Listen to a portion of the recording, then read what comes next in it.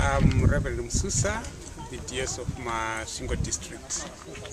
I've been here for the past 6 years. I'm serving my 6th year, and probably the bishop may give me the 2 more years, I'm not very sure. We have got a very big church here. My district is composed particularly with 16 congregations, 16 churches. And this one, Nyangambe, is under Chirezi Circuit.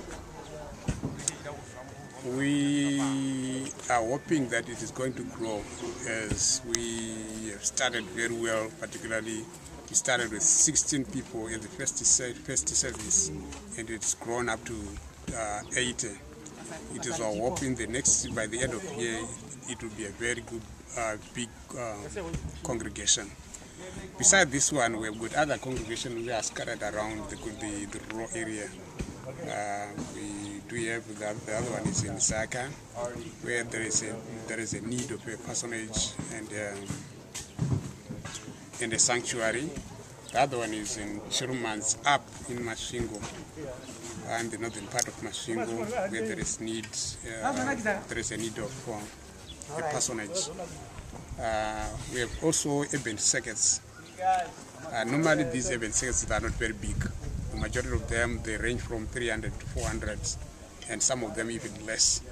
But they are doing wonders, because they can support my office, they can support other ministerial projects like evangelism, revivals. So they are doing very well. But we would need also some kind of support, particularly in the building projects, because that's where we cannot do much. We can bring people to Christ, we can bring people to the church, but we cannot provide, considering the resources that we have, we will not be in a position to provide something like sanctuaries and personages. So that's where we need probably help from our partners. I think that's all. Okay, and how did the relationship with Gulf Breeze and the appointment of Gulf Breeze, it originated, I think Austin can help me. It's now should be 3 years or so.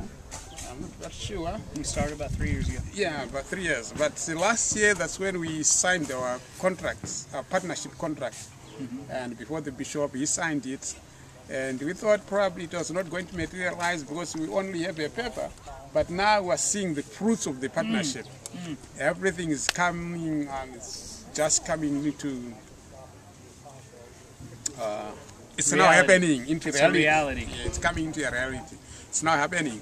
It's like, to me, it's just like a dream. Whatever the pastor is doing to me, to this congregation, is just like a dream. I wasn't even expecting that by now we'll be having such a kind of a congregation. It's just marvelous. And that helped solidify the appointment of Reverend Vincent to the church here. What happened when we sat with the cabinet? People were not up. They were not ready to appoint a pastor to this congregation. But after a long discussion, we agreed that let us try it. So we tried, and it's happening. We are seeing wonders. And Vincent, share a little bit about the congregation and the church here already in Nyangambe. Oh yeah, the congregation here at Nyangambe is growing. By the first day we started. Here, we spent about 2 weeks without any attendance for the church services on Sundays. So after every day, for the first 2 weeks, me and my wife, we were visiting people door to door, evangelizing to them. After that, on the 20th of January, we started our first service, and we had the attendance was 16 people attended the services, and we continued with those visits. On the second Sunday, we were 34. The third Sunday, the numbers rose to 52. The fourth one to 57. The fifth one to 62. And as from there, our numbers were now 54, 52, 54. And the latest Sunday, at at our church here in Nyangambe, we were 80. So the congregation is rising by day.